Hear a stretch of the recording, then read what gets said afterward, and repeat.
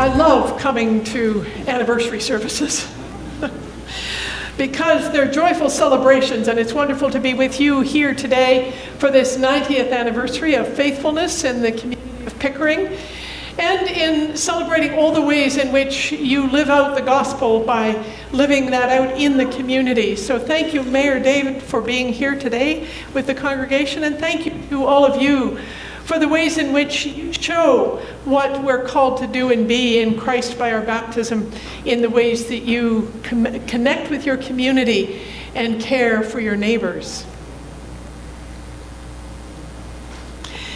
Do you remember December 2013,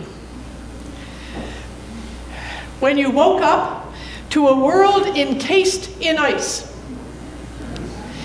The power was out, trees were down, and the roads were impassable. And maybe just for a moment you sighed and dreamed about the possibility of being on a beach in the Caribbean, in the warm sun with the blue seas and the breeze wafting by. Or maybe there was a time when your life was in chaos, a marriage crumbling in bitterness and wrangling, a fruitless search for a job and a living wage, a spouse, a parent, a child even, struggling with chemotherapy. And you dreamed of a time when you would be in a relationship that was joyful, faithful, and life-giving, when you would be working in a job that challenges and fulfills and pays the bills, and when your family would be healthy and whole. We all dream. We dream of times when life will be as we believe it should be. And all around us, there are visions of what that dream might be. Have you ever seen those advertisements for Cash for Life? Life is to be riding on an ATV across the beach or in a speedboat. But of course, we as the followers of God in Jesus Christ know that there is a dream for the world that is much richer and deeper. It is a dream that proclaims the glory of God and loves the neighbor as self. It is a dream for the world that the scriptures give us glimpses of over and over again, and we've heard several today.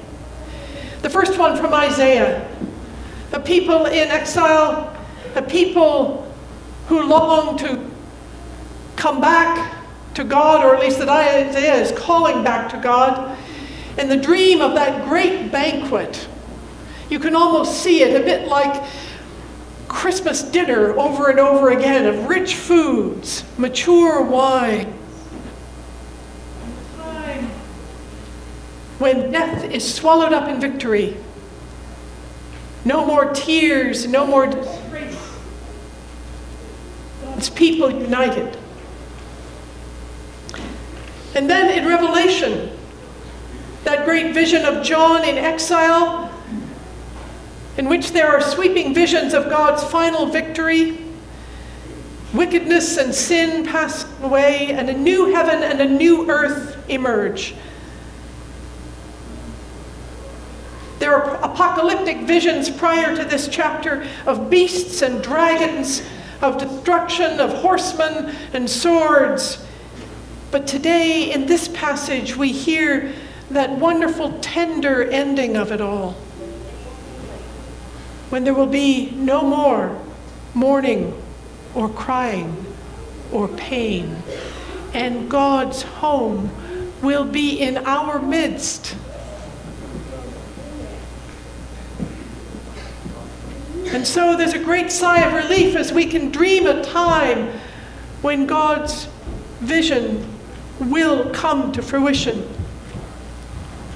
Is it any wonder that these passages are so often read at funerals, in the midst of our grief at the loss of a loved one, finding comfort in that promise of what is to be, even if it is not now. And of course, we read them at All Saints' Day, as we remember all those who have gone before us, all those who have been faithful to God's vision. But we also have today the reading of Jesus at the raising of Lazarus. Mary and Martha are caught in their grief, and all of the what ifs. What if Jesus had come on time and healed and restored Lazarus before his death? But they trust. And Jesus comes to the tomb and weeps. Not just the tears of empathy and sorrow with Mary and Martha, but the word in Greek literally means tears of anger and frustration. And which of us has not cried in anger and frustration at the powers of this world which corrupt and destroy the creatures of God, to quote our baptismal questions? Which of us has not cried in anger and frustration at disaster, at pain, at suffering, at unfairness and injustice, at the chaos that the world can create and find itself in?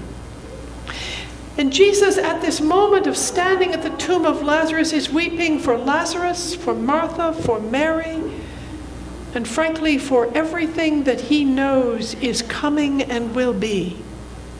For he stands on the very brink of his own confrontation with the powers of this world that would block God's dream of justice and mercy and compassion.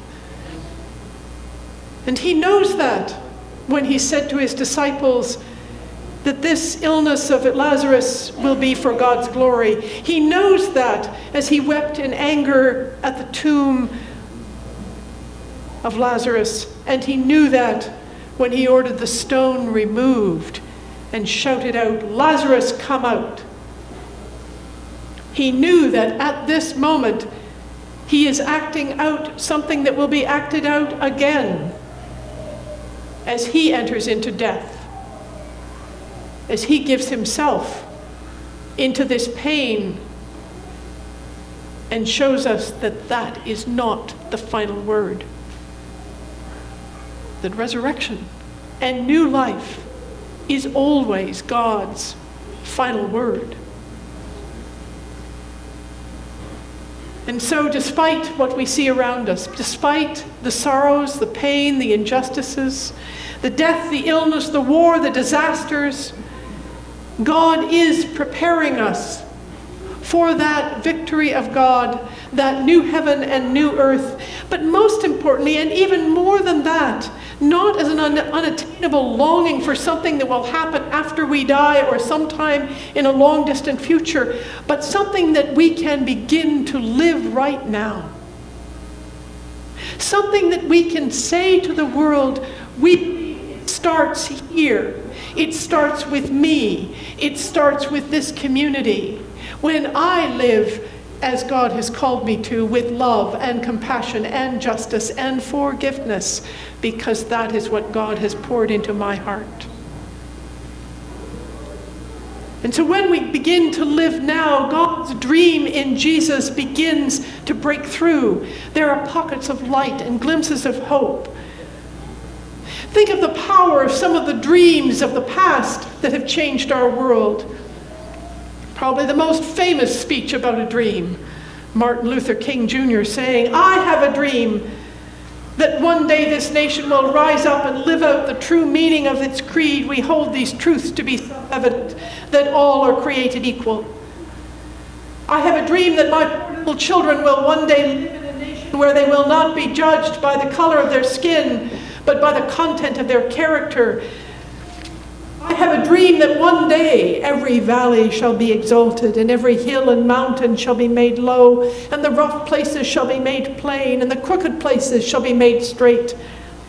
And the glory of the Lord will be revealed, and all flesh shall see it together." Or someone like Desmond Tutu, Archbishop Desmond Tutu in South Africa, who said, "There is no such thing as a hopeless case. Our God is an expert at dealing with chaos, with brokenness, with all the worst we can imagine. God created order out of disorder, cosmos out of chaos, and God can do so always, can do so now, in our personal lives and in our lives as nations and globally. Indeed, God is transforming the world now through us because God loves us. And think about those who had a dream here in Pickering of a community of God's people right here. A community of God's people built 90 years ago as a community that would reflect the light of Christ, to transform its neighborhood, to care for the poor, to tend the sick, to nurture the young and old in faith, and to worship God, and, if needed, build a building. Can I remind you that we don't need the building? And that is what it is to be a saint. It is all those who are seeking to live God's dream right now, as we catch glimpses of God's possibilities for this world, to be the light, to be those through whom the light shines. From the person who greets everyone as if they've met a child of God, to those who work in the food bank, the clothing ministry, to those who reach out in pastoral care and prayer, to those who lead in worship and music and dance, to those who touch the life of a neighbor with the love of Christ.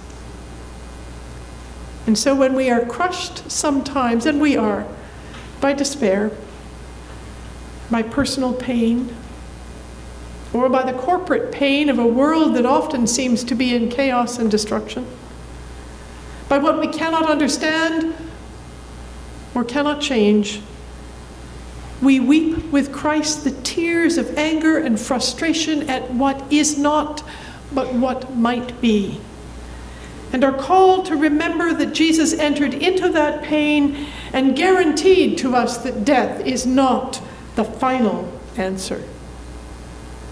God's dream of a new world will come, and we can be part of it now, live it now, and create the possibilities for its full coming.